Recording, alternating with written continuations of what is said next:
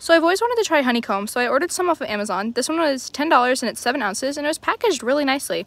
I cut into it, and it was definitely had like a weird texture to it, and was very sticky. But it tasted just like honey as usual, and the honeycomb part though, like the waxy part, was definitely had like a weird texture to it. Didn't really have much of a taste, but definitely a weird texture.